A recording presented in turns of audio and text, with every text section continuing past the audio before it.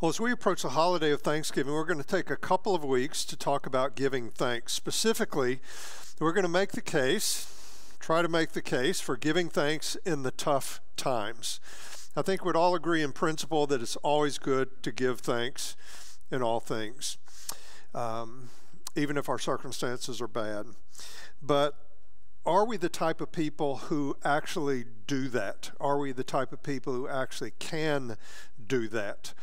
And for a lot of us, these are not ideal times. These are tough times. We could probably give a long list of things, disappointments, discouragements from this season. We could probably give a long list of ways that we wish 2020 were different. But it's relatively easy to give thanks in the good times. But God tells us to give thanks in all circumstances. For example, Psalm 106:1, praise the Lord. Oh, give thanks to the Lord. Why? For he is good. Not because our circumstances are what we'd prefer. Because God is good all the time. Giving thanks all the time is good. Or Philippians 4, do not be anxious about anything, but in everything, by prayer and supplication, with thanksgiving, let your requests be made known to God. And so the picture there is, even when you're casting your anxieties upon God and you're asking him to change, to act on your behalf, we pepper our petitions with thanksgiving. Or one more, 1 Thessalonians 5, Paul wrote, give thanks in all circumstances, for this is the will of God in Christ Jesus for you. And so how can we actually become the type of people who will give thanks in everything, even when our circumstances are not what we'd prefer? Today we're going to look at a passage that begins to answer that question. It's Luke chapter 17.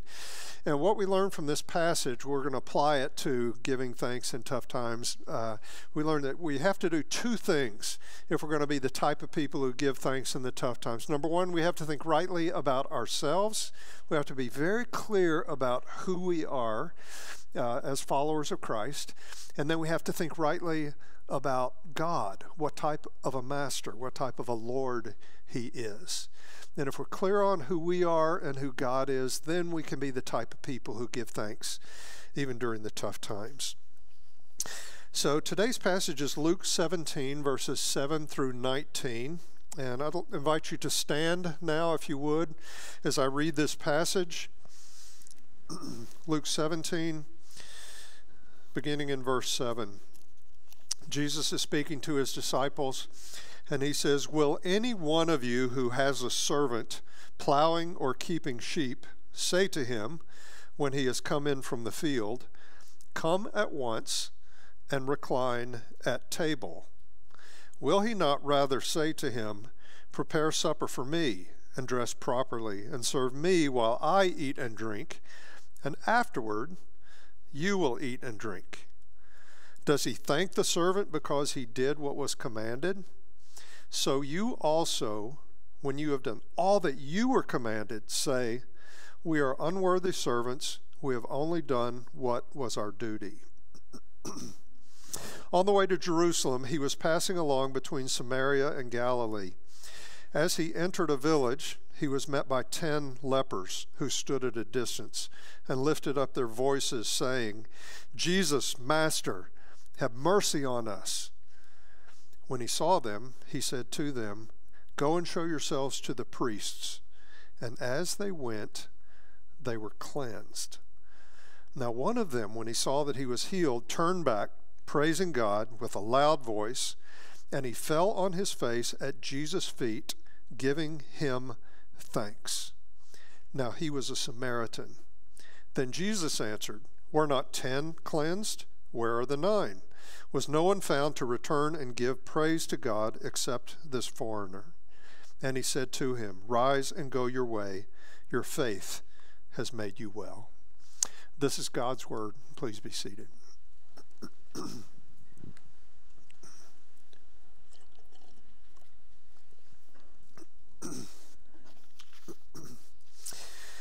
So the first paragraph explains how we ought to think about ourselves as disciples if we want to be people who give thanks in the tough times. Notice in verse 7 the scenario that Jesus poses. He has his disciples imagine that they had a servant. In other words, Jesus is saying, imagine that you are a farmer and you have a man and he's doing his work. He's working in the field plowing, or he's tending sheep. In other words, he's doing what he's supposed to do. And when he comes in from doing his responsibilities, you don't say to him, come at once and recline at table. I've been home preparing this meal for you. No, you don't say that, right? No, in verse 8 he says, will he not rather say to him, prepare supper for me and dress properly and serve me while I eat and drink, and afterward you will eat and drink. And so if you were a farmer with a servant, that's the way it would work. Now, I don't know what's stirring up within you, but I'd encourage you to resist this temptation to critique the scenario that Jesus is posing here, right? We're missing the point if we think, I would never talk to a servant like that. Number one, I wouldn't have a servant. And number two, I would never talk to a servant like that. Well, in the first century and in many places around the world in the 21st century, that scenario would have made perfect sense. In verse 9, Jesus drives home the point. He says, does he thank the servant because he did what was commanded? And the implied answer is what? No, you don't thank somebody for doing what is required. In this context of a master and a servant, thanks is reserved for those times when someone does something for you that wasn't required, something that wasn't deserved. These servants were only doing what was required. Now again, this is very different from the way we tend to think about thanks. We have this common courtesy of saying thanks to anyone, anytime they do something for us, even if that's their job. And this passage obviously isn't saying there's anything wrong with that. That's what I do. I love telling people thank you. But in the context of a master and a servant, you don't thank a servant who's done what was commanded. So what's the point of this scenario? I'm glad you're sitting down. This is what Jesus says to his disciples. So you also, when you have done all that you were commanded, say, we are unworthy servants. We have only done what was our duty. And so this scenario, it's a vision for how we ought to think about ourselves after we've done everything Jesus has commanded. And so our conviction is to be, after we've obeyed Jesus, after we've served him, no matter what the cost to us, we shouldn't expect that he will thank us. No, he is our Lord, and we are his servants. We're only doing what was commanded. And this is the way Paul thought about himself. You probably noticed when Paul wrote a letter, the custom in that day was to sign, we sign our name at the bottom. The custom there was to sign your name at the top. And Paul often referred to himself as Paul, a servant of Jesus, or a bondservant of Christ Jesus. For example, Philippians 1:1, Paul and Timothy, servants of Christ Jesus, to all the saints in Christ Jesus who are at Philippi. And so Paul was declaring up front that he and Timothy were loyal servants of Jesus. Jesus had given them commands, Jesus had given them assignments, and they gladly obeyed, no matter what it cost them, no matter where it took them. And so they didn't view Jesus' commands as suggestions. Jesus wasn't a consultant or an advisor who might give some options.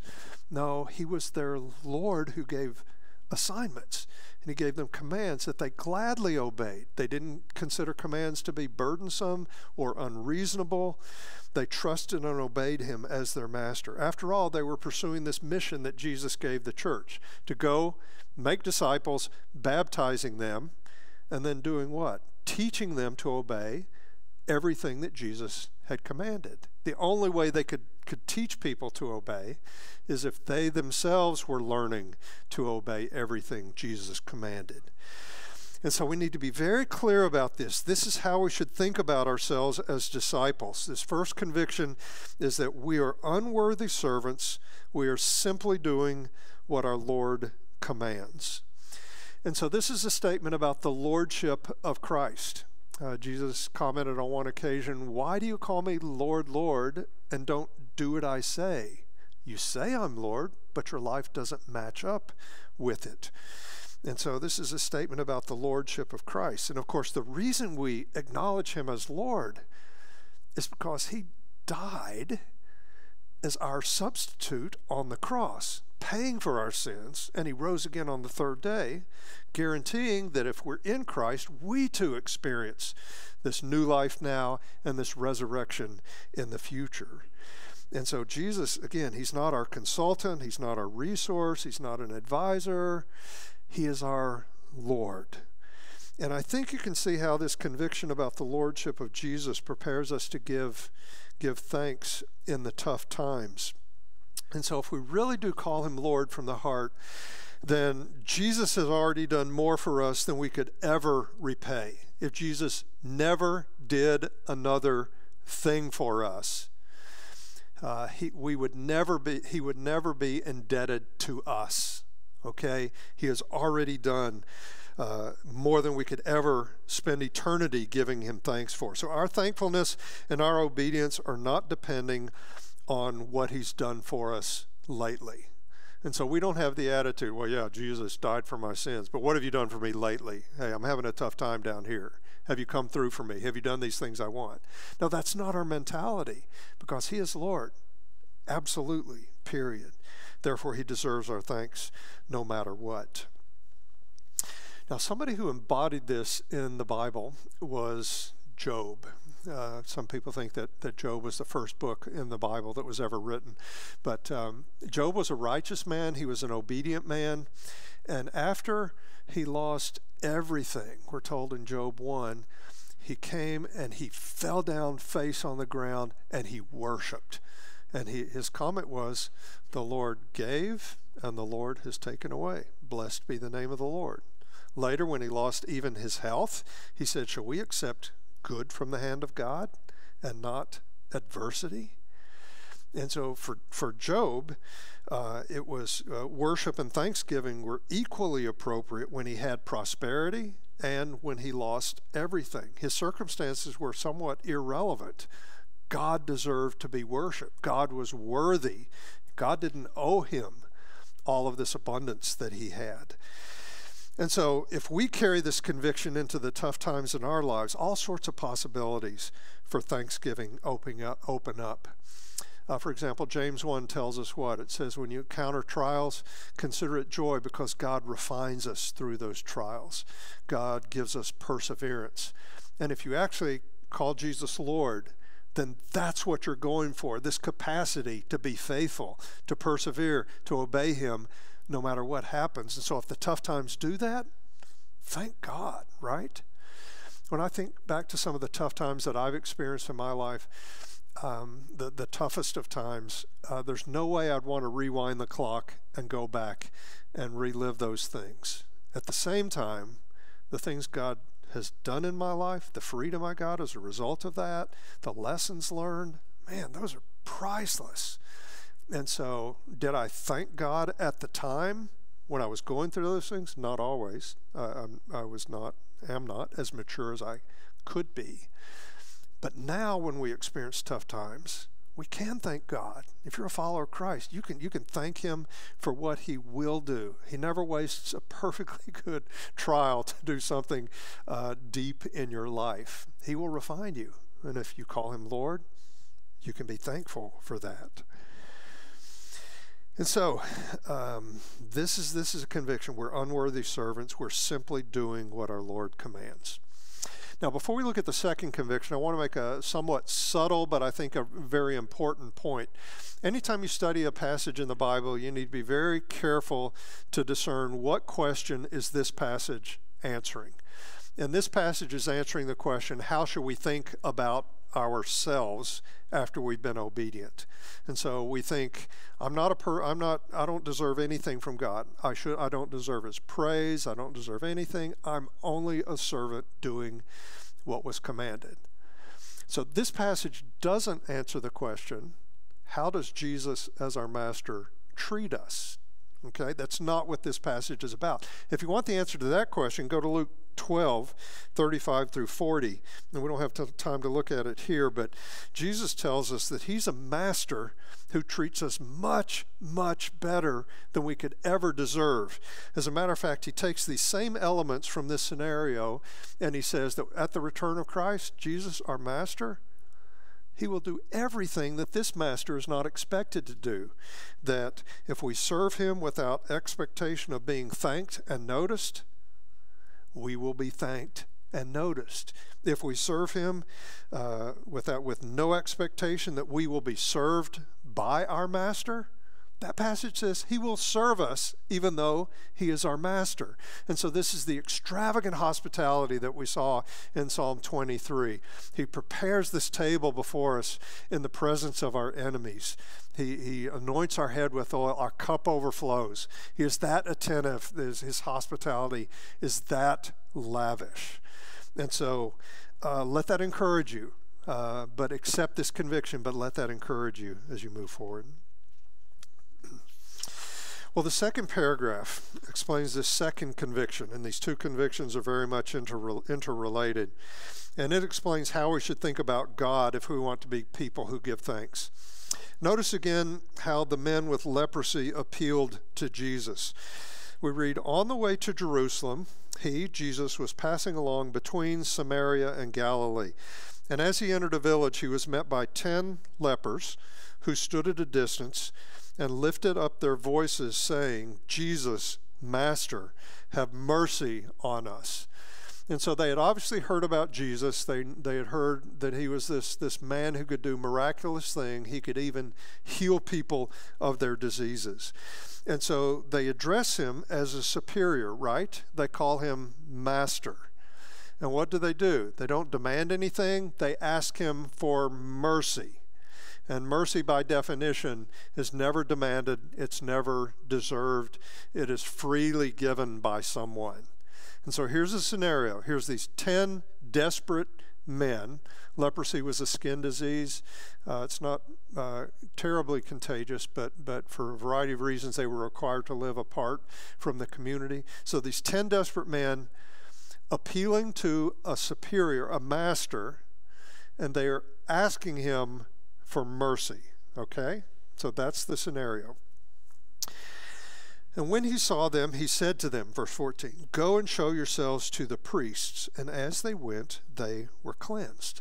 The law stipulated that if you felt like you were healed from a disease, you had to go to the priests and they would examine you. And if you were found to be healed, they could pronounce you clean. You could re-enter the community. You could re-enter worship at the temple. And so these men followed Jesus' instructions. Evidently, they believed at least that it was possible that when they got to the priests, they would be cleansed. And they were. They were healed as they went. Verse 15, then one of them, when he saw that he was healed, turned back, praising God with a loud voice. And so he wasn't timid about this. Loud voice. And he fell on his face at Jesus' feet, giving him thanks. Now he was a Samaritan. And Samaritans were never the hero of the story unless Jesus was telling the story. Samaritans were kind of outcasts. They were outsiders to the Jews. They were the most unlikely people to enter the kingdom of God. But in the Gospel of Luke, the outsiders, the unlikely, those are the main people that got it. Those are the main people that understood this kingdom that Jesus was offering. And Jesus made sure that those who were with him didn't miss the irony of the situation. Then Jesus answered, verse 17, were not 10 cleansed? Where are the 9? Where are the 9? Was no one found to return and give praise to God except this foreigner? And he said to him, rise and go your way. Your faith has made you well. And so Jesus didn't say to this man, hey, don't mention it. I'm God in the flesh. I just do this sort of thing. You really shouldn't mention it. He said, no, 10 out of 10 were healed. 1 out of 10 returned to give thanks. Remember the scenario Jesus established in the scenario that you only give thanks if something has been done for you that you don't deserve. Well, here was a master who had shown mercy that they didn't deserve, and so it's fully appropriate that they return and give thanks. And Jesus mentions the man's faith in verse 19. Giving thanks and glory to God is really a litmus test for saving faith. In Romans 1, when Paul was describing how people reject God, just people reject God even though they have overwhelming evidence in creation that he exists, his comment was that they did not honor him as God or give thanks to him. And so thanks, honor, glory, that's a litmus test of whether there's really saving faith. And so how should we think about God if we want to be people who give thanks even in the tough times? Well, our conviction is that God is a merciful master. Notice he shows mercy to us that we don't deserve. A merciful master who gives us what we don't deserve. And so again, that is fully appropriate. So since he is that type of master, it is fully appropriate that we be people that are overflowing with thanksgiving to him no matter what our circumstances. And if this is a difficult season for you, and I know from talking to people, it's not for everybody, but if it's a difficult season for you, it's especially strategic that you fix your eyes on Jesus, that you don't take your eyes off of him, that you don't forget what he's done for you. If you fix your eyes on Jesus, you'll remember that he has shown you the greatest possible mercy. The greatest possible mercy. He's already done the greatest thing he could do by becoming one of us, by humbling himself, by being obedient to the point of death, even death on the cross. And so we'd have plenty to thank him for all eternity if he never did another thing for us. But the fact of the matter is that he always does this type of thing. God didn't spare his one and only Son for us. How will he not also with him freely give us all things? He lavishes his grace on us day after day after day. And so we will be full of thanksgiving if we notice those things. Remember Psalm 23:4. David noticed God in the tough times. That's where David said, even though I walk through the valley of the shadow of death, I fear no evil, for you are with me. Your rod and your staff, they comfort me. And so if you remember that Jesus is your good shepherd, then you will notice as well. You'll notice when he gives you rest, when he gives you nourishment, when he fights your battles for you as a good shepherd. You'll notice that when you take the wrong path and you're a lost sheep, he brings you back and puts you on paths of righteousness. You'll notice when he sets his table before you in the presence of your enemies, he gives you abundance. You'll notice when goodness and loving kindness are following you all the days of your life. If you notice those things, there will be no end to the thanksgiving that you can give to him. And so it's really not, thanksgiving really shouldn't be a function of our circumstances. It's a function of who God is and who we are in relation to him. And so my encouragement to you is to dwell on these convictions, these two convictions this week. And if you want more details, we post this manuscript on our website. You can grab it beginning tomorrow morning. But you can rehearse these things throughout the week. Use these convictions to think rightly about yourself as a servant and rightly about God as a merciful master.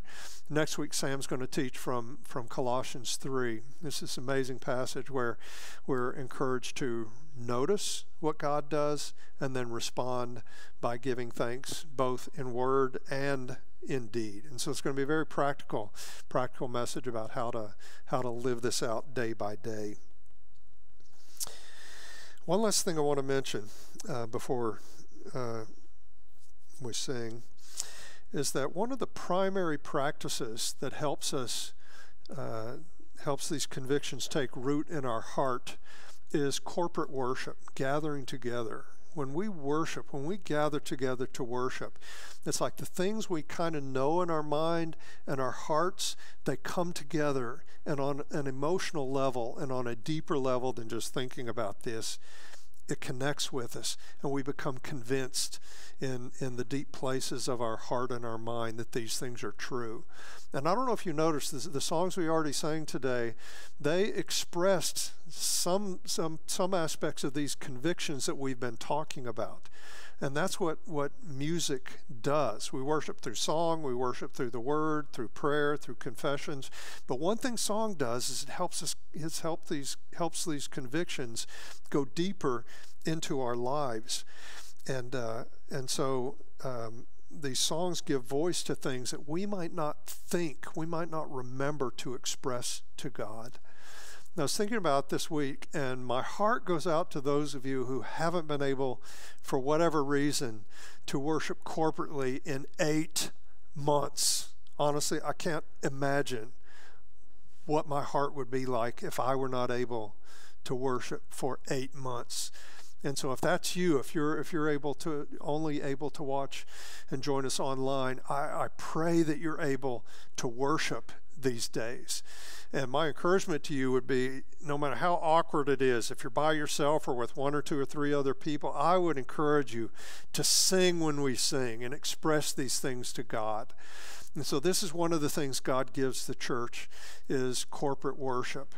I can remember times when I've come to worship and I have noticed people that I know are going through tough times, and yet they're singing like they mean it, and they're singing from the heart. And I'm like, that's the best sermon I could have at that moment. Jesus is worthy. He's worthy of our worship. And there are times when I come to worship and I haven't been particularly obedient, and we sing a song that confesses that and expresses this aspiration. You are Lord, I want to follow you. And that's one of the ways God brings me back. He renews my mind. He encourages me. He gives me the courage to keep seeking him. And so worship is a gift. Worship is a gift. I want to pray, and then we'll continue in worship this morning through song. God, we thank you for these passages we have. God, your word is true. It's insightful. It gives us ideas that we just don't have, ways of thinking that we haven't figured out. In other words, it reveals to us how we need to think.